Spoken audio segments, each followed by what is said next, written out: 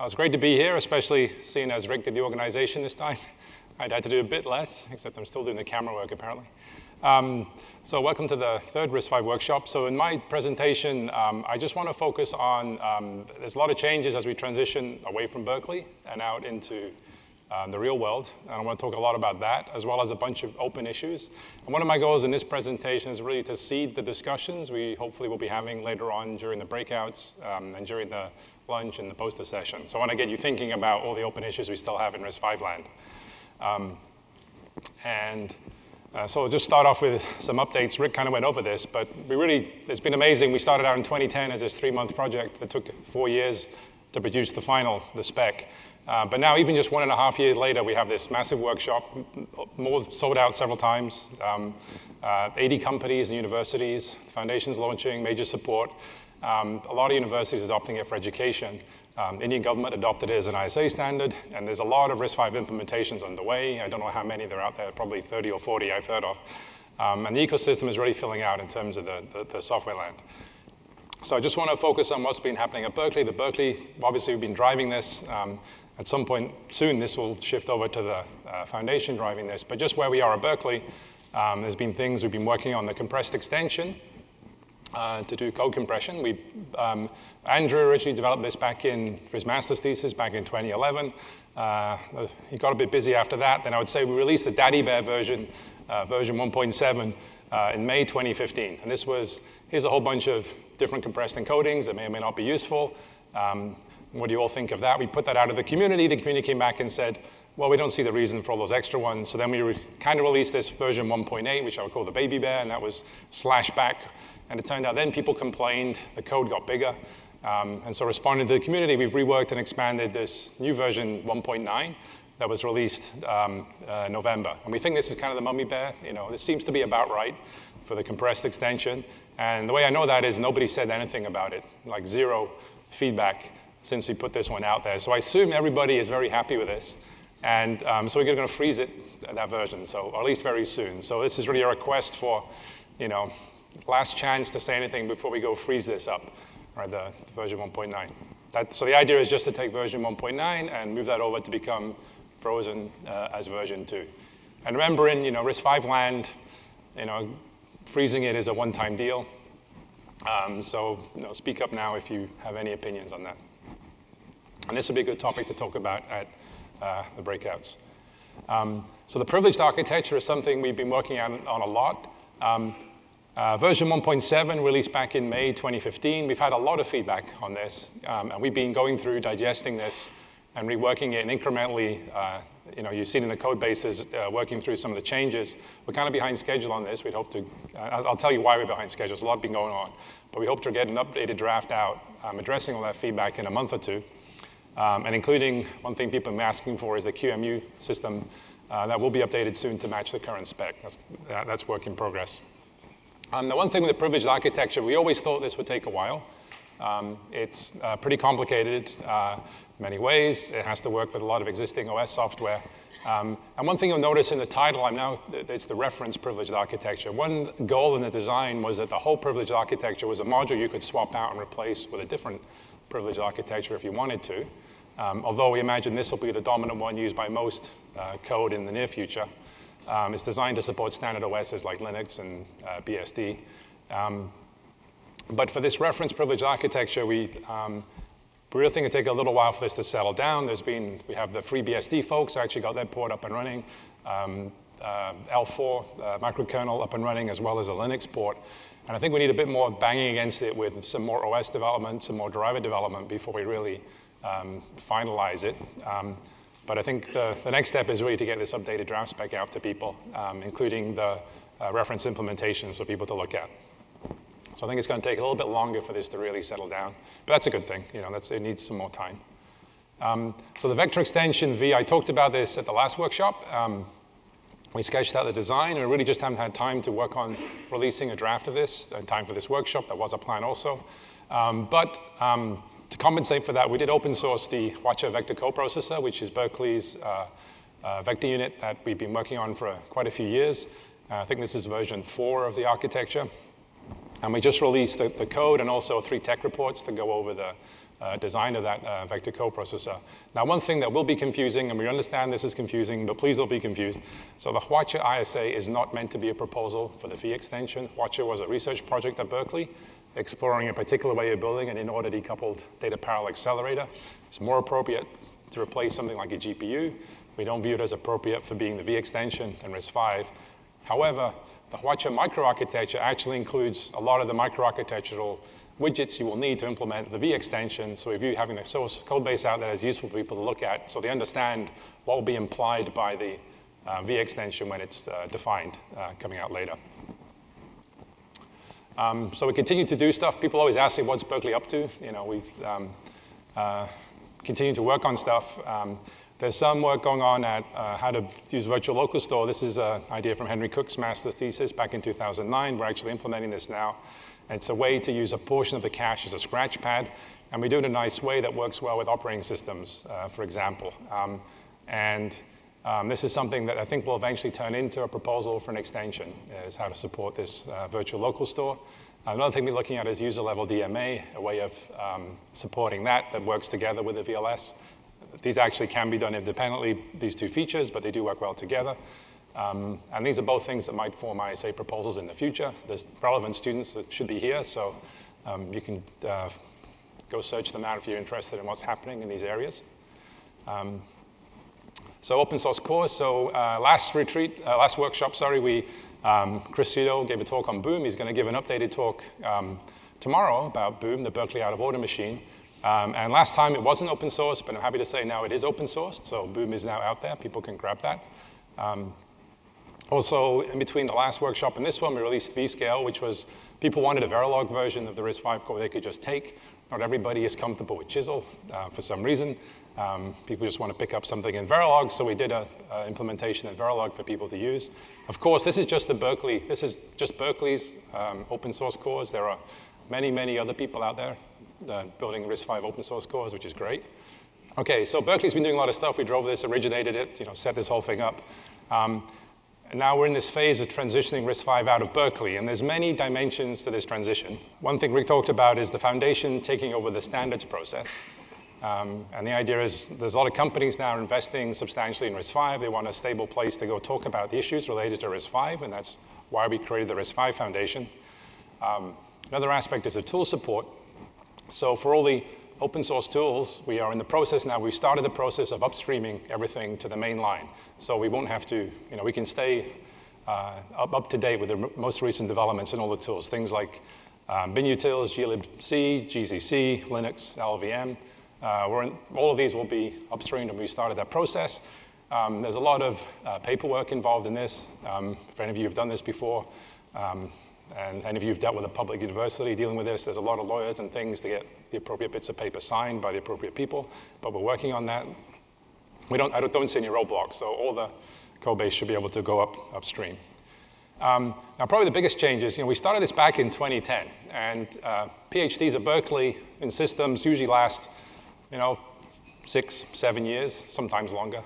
But students do actually graduate, and one of the problems with university projects is the students graduate and then the project dies because the next student has their pet project to go and do. They don't necessarily want to support, the last gal's stuff. So, in particular, the RISC-V developers are no longer at Berkeley. So Dr. Waterman is maybe here in the audience somewhere. Andrew graduated, or finished his thesis. Andrew claimed, Yunsub claims he's almost done, but those guys will basically no longer be at UCB. So I'll talk about where they went to in a minute.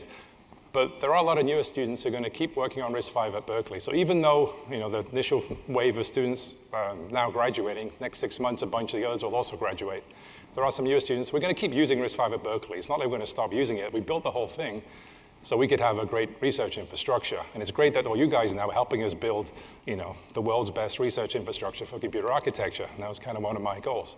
So we're going to keep doing this at Berkeley, keep developing it at Berkeley. But there is this initial wave of students now graduating and leaving Berkeley. And where are they going? Well, some of them are going to this startup we've created called Sci-5. I just want to spend one slide talking about Sci-5. So the founders are myself, Yunsub, and Andrew. And we're backed by Sutter Hill Ventures. Our CEO is Stefan, who's sitting at the front there. And our goal is really to keep supporting open source RISC-V commercially.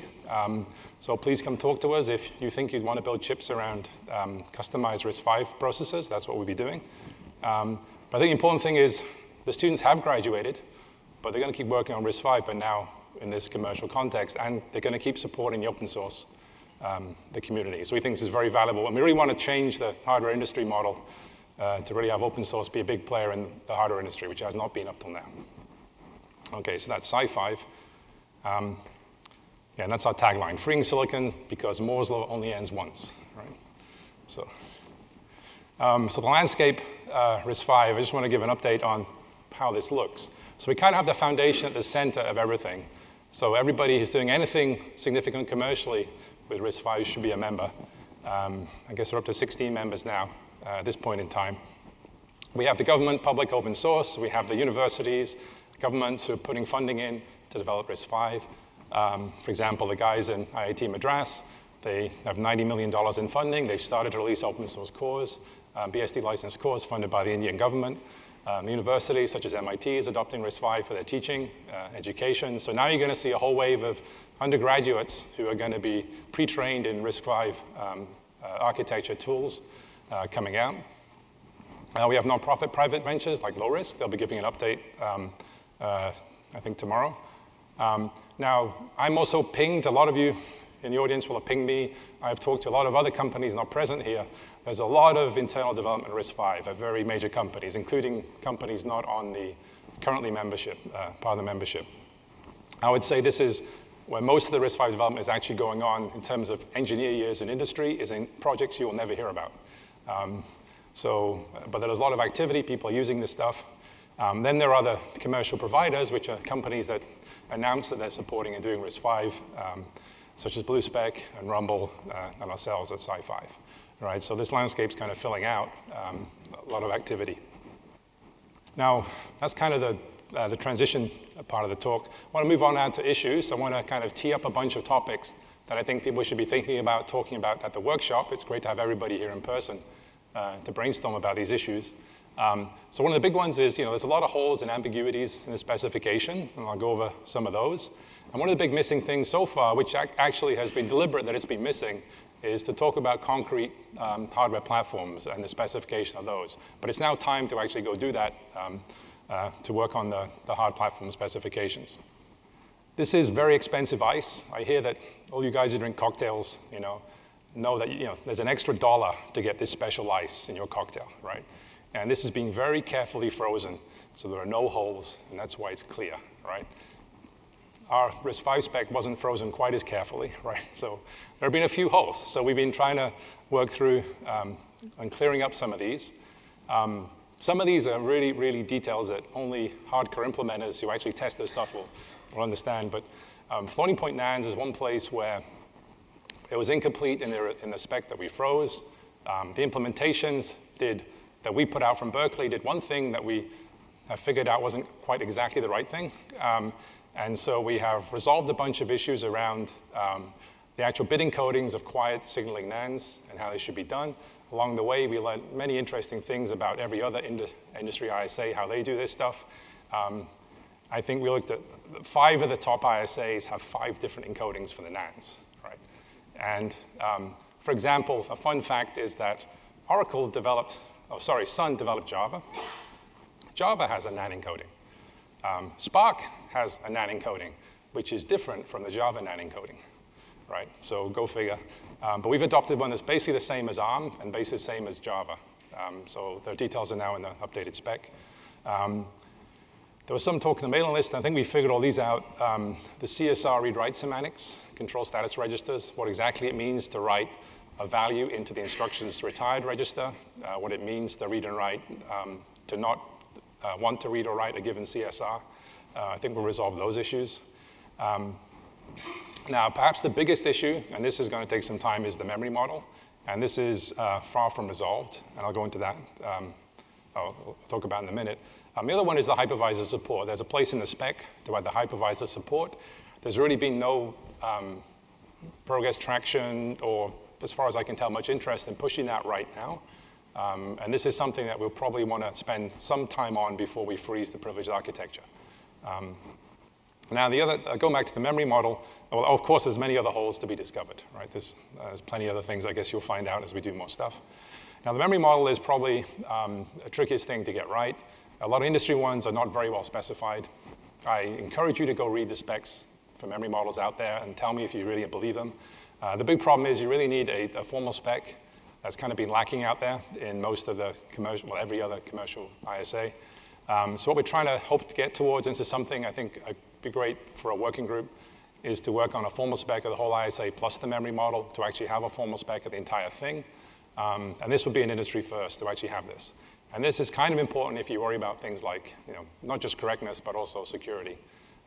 So this is an important topic. And I'd like to see RISC-V be the first to actually do this correctly. There is a bunch of, so I want to separate, there's some issues of how you express the standard formally. Separately is like, what should the standard be in terms of which orderings are legal or illegal?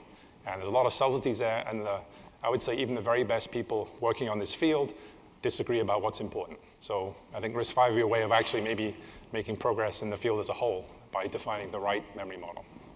We deliberately left the hardware platform spec till later because most of the work is in the upper layers, and most of that work is reusable regardless of what kind of hardware platform you're building. And one of the goals in RISC-V was really to design everything in a very modular way to get maximum reuse of every piece of the ISA spec and every piece of the other parts of the specification. Now, the hardware platform is things like, where's the memory map? We often get these questions on the mailing list. Where is the interrupt controller in RISC-V, right? It kind of depends on what kind of platform you're running on, but we're getting to the point in time where we now need to start defining this. There's enough work being done there, and we have a session coming up on things like boot and low-level OS support. Other things we need to define, interrupt and power management for the different platforms. So we're at the point now we can start, I think, working on this and going through this. To frame this a little, I think there are 3 major platforms that will be spec'd out, 3 different spaces. So one is the microcontroller space. Very simple memory mapped I/O, really no caches, no DRAM in these systems. A lot of them, all the memories on chip or in package. Maybe 1 or a few cores. There's that level of platform. There's what I would say is the apps processor level of platform, which is, thing in your tablet, smartphone, car navigation unit, whatever, something that can run an operating system, but it's really just a single chip scale system. And then there's the rack scale machine. So we're sitting here at Oracle. These guys build these rack scale machines. So how do you build something with hundreds of nodes in sort of rack scale, and what should that platform look like? This is one of the connections actually with Rapid I/O, which is RISC, one of RISC's other jobs is running Rapid I/O. So one of the things we're not completely clear about is what extent can the platform specs, obviously we want to avoid gratuitous incompatibilities between these platforms. There's going to be necessary differences because they're trying to do different things. But I think now is the time to kind of start laying out these different platforms and standardizing them. And our goal here is obviously to enable maximum reuse of all the work people do in the software layers to drive these. Yeah, I should have mentioned back when I was talking about Sci-Fi, so you'll see Tim will be up next. And Tim is at Sci-Fi, and he's been working on a debug spec. And that's an example of one piece of this platform that needs to get defined. And so at Sci-Fi, we're putting the resources in to get that done for the community. We want to put that out as a proposal to the foundation to have this debug proposal solidified that everybody can use. OK. So there's a lot of work to do. I just wanted to see the discussion and give you an update on what happened in Berkeley, and I'm happy to take questions in the time remaining. No questions? Yep, Tommy? No movement on the B spec. Say again, sorry? The B spec, the part of the binary B? bit manipulation. Oh, the question was, has there been any movement on the B, the binary bit twiddling spec? No. Nobody seems interested in it, so no movement. Remember, you're the community. If you want something to happen, go do it. That's going to be my standard response when somebody says, where's the X? I'll say, do you want to propose X? Back. So the mailing list is that you should talk to Tommy, here. The mailing list is, there's the ISA dev list. If you want to talk about standard stuff, go to the ISA dev mailing list. And that would be the place to get people talking about start a thread. What's the current thinking about verification and validation of conformity to the ISA spec? So the question was, what's the current status of verification and validation relative to the ISA spec? I don't know how to answer that question. Different groups have stuff. The Berkeley has put out some test suites. It'd be great to improve that. We welcome donations. Oh, we recently did, actually, from Berkeley, I didn't mention this, we did put out our torture framework, and there's a tech report on that, which is a constrained random instruction test generator, which will help with verification. But yeah, a more complete story would be good. Oh, and there's a post from that tonight, right? So Krste is sitting over there. So one of the things to note about just even this discussion, each of these questions in and of themselves are potential topics for the breakout sessions later this afternoon, right? Because part of what we're trying to achieve there is what are the, and Krste had a few items in his slide deck here, but what are the subcommittees and task groups that we want to get started on right away to answer the who do we talk to question that was at the back, right? So that there's a committee that is working on this, not just the guys who are trying to graduate from Berkeley, right?